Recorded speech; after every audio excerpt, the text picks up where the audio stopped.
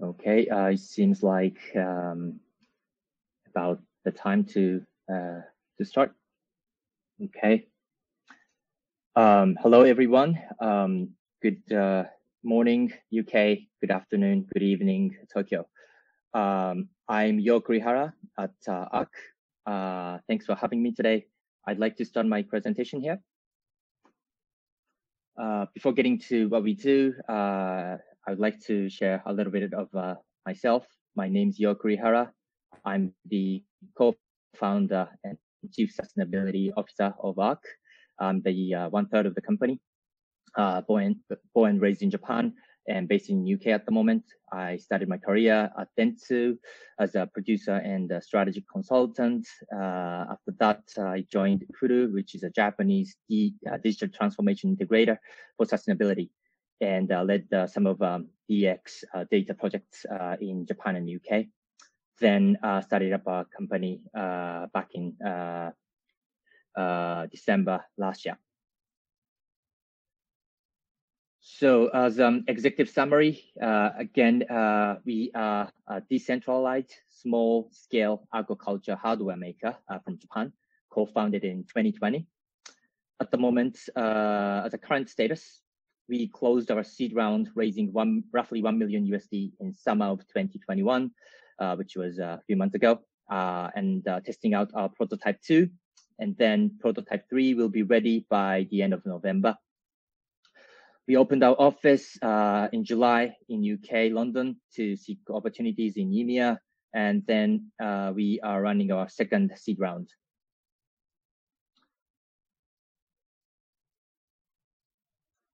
Okay. And once again, we founded in December 2020, and we registered in Tokyo, but our R&D center is located in Shonan, Kanagawa. R&D center has been located in Shonan, Japan, and this is the co-founders, three of us, and including prototype 1 at our studio in Tokyo, in Shonan.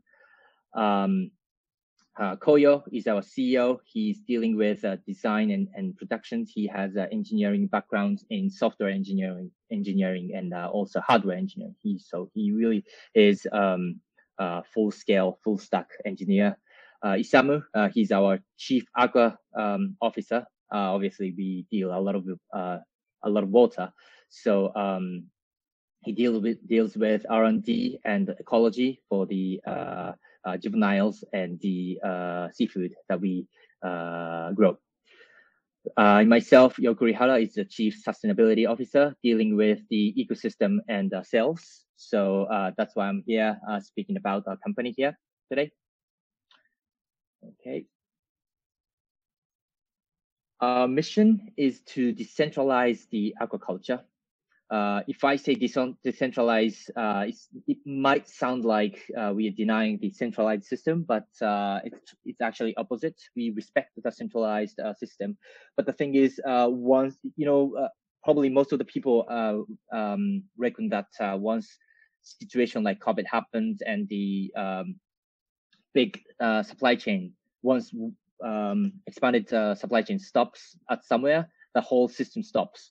So that's why I think we need to balance out some part of the supply chain into a decentralized model, especially in food and energy supply chain. So that's where we started our conversation when we start our company.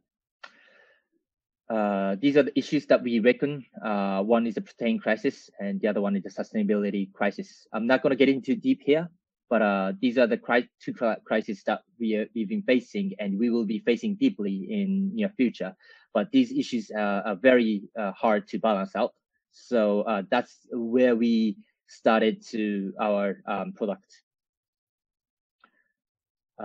Then we value ourselves to design and deliver a sustainable aquaculture solution that can be deployed anywhere and operated by anybody, where we concluded to design and produce our original closed recirculating aquaculture system, which is called CRAS in our field.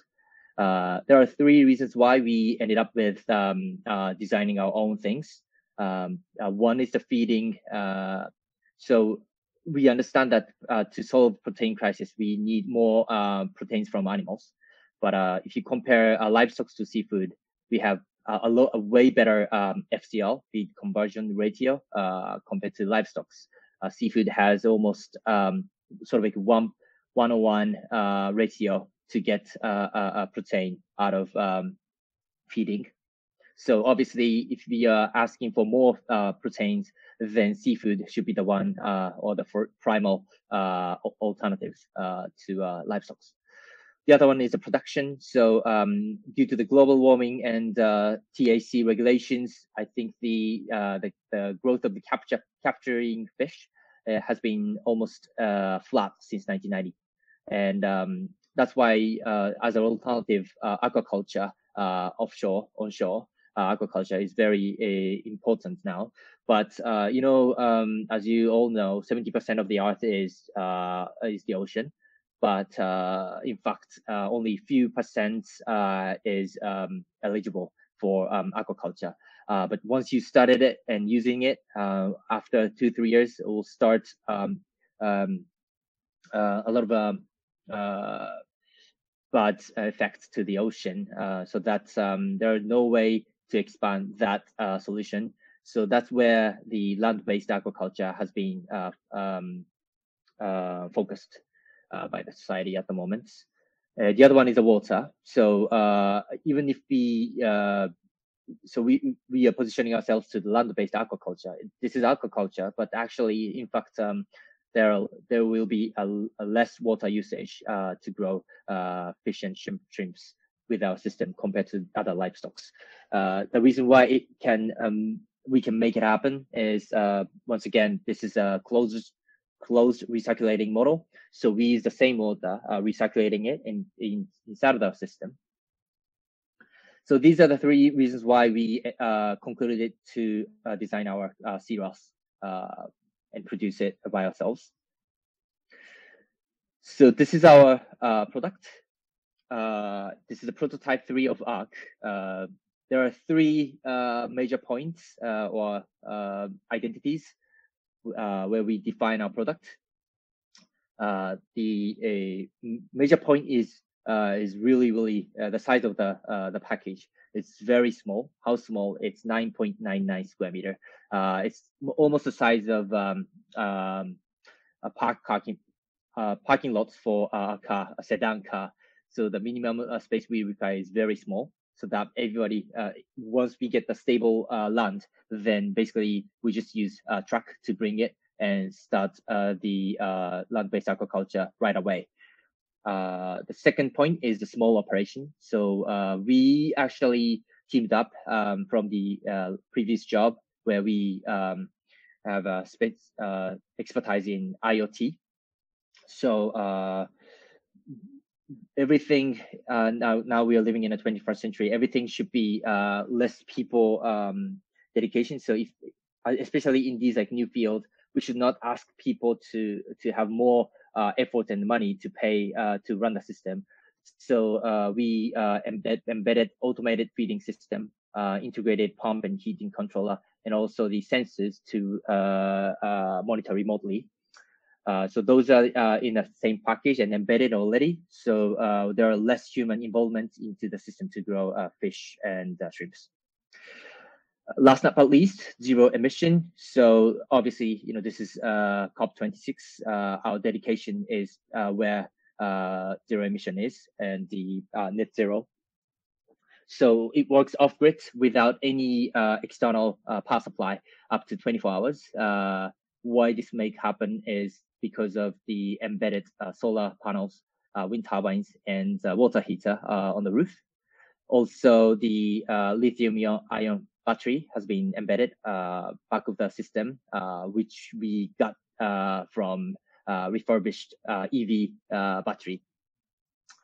Combine these together, these are we made up our original container and up to prototype 3 at the moment.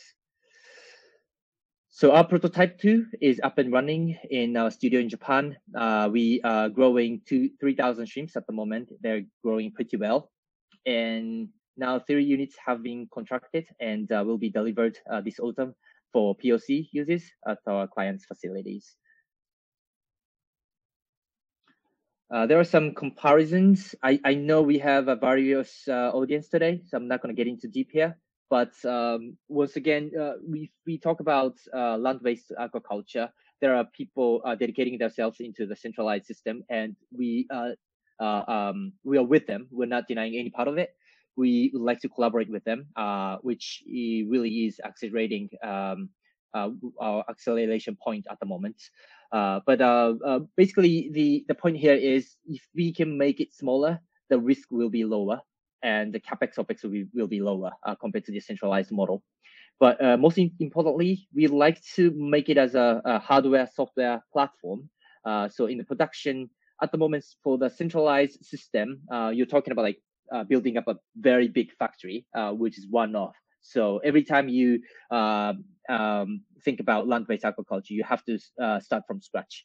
But our approach really is to make it make it into a mass production in the manufacturing process, so that we have mass production capability that'll in the end of the day that'll make the cost reduced into that model, so that we have a lower cost to operate everything.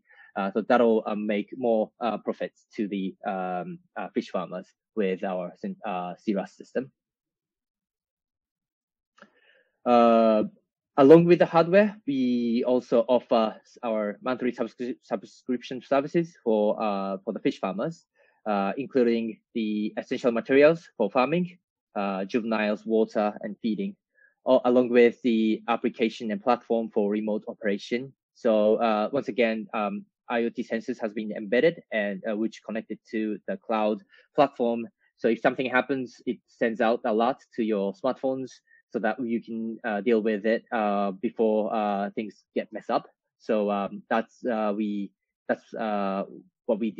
deliver, what we offer in our service.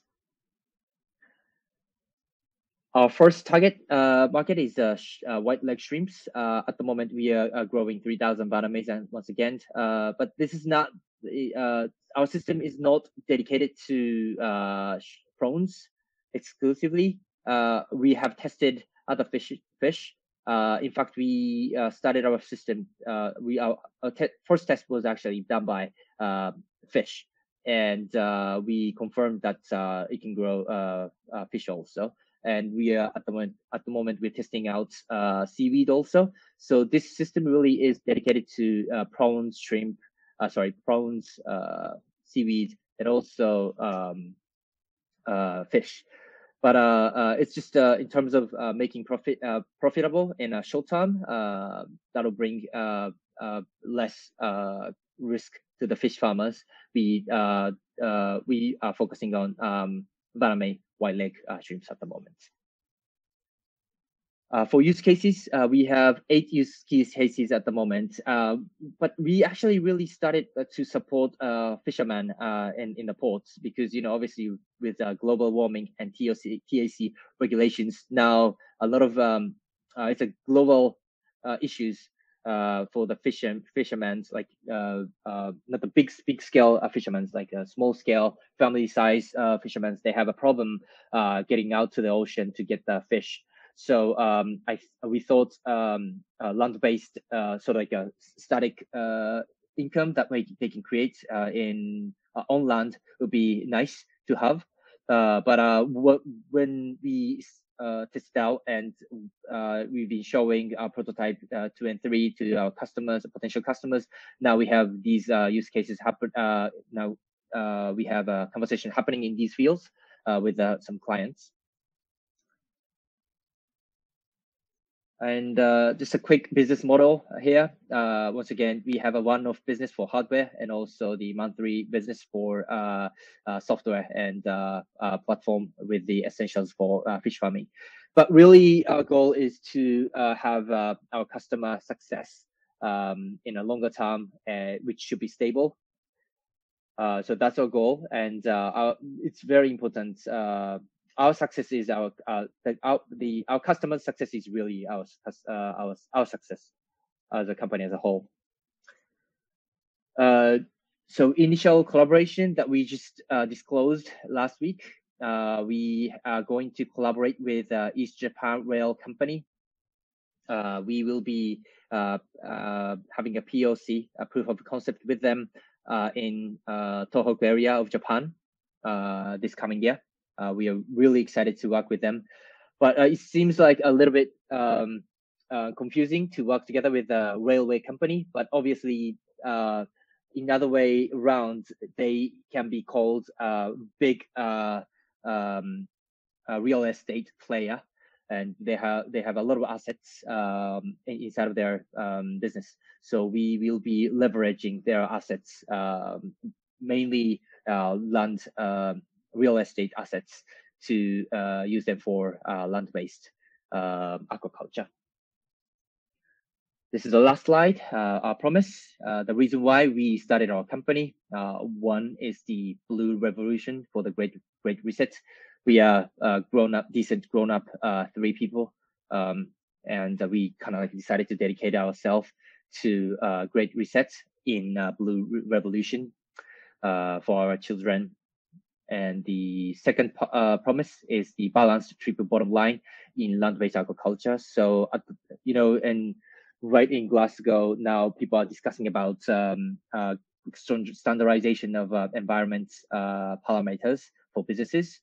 So if you are getting to a new business which really is dedicating to sustainability, then I think triple bottom line, including profit, planet, and people, are very important. So those are our parameter to run our new business. And we would like to dedicate ourselves into the balanced triple bottom line. Last but not least, awakening of Japanese blue and green tech in global market is very, very important for us. So there are great companies from Japan, including Toyota, Makita, Kubota. These players have been distributing their great hardware into the market development countries, which will create a new business there. That's really, we respect that, and we would like to be one of those in the near future. I know we're just a small startup at the moment, but that's where our goal is. It was a quick run, but that's it from me. Thank you very much for having me today. And if there's any questions or any potential collaborations, if you can think of, there are hello at ARK email domain at the moment. So please shoot an email to me, or I will be around for a few minutes after after my presentation today, nearby to our virtual booth. So yeah, that's it from me. Thank you very much, and have a great weekend. Thank you.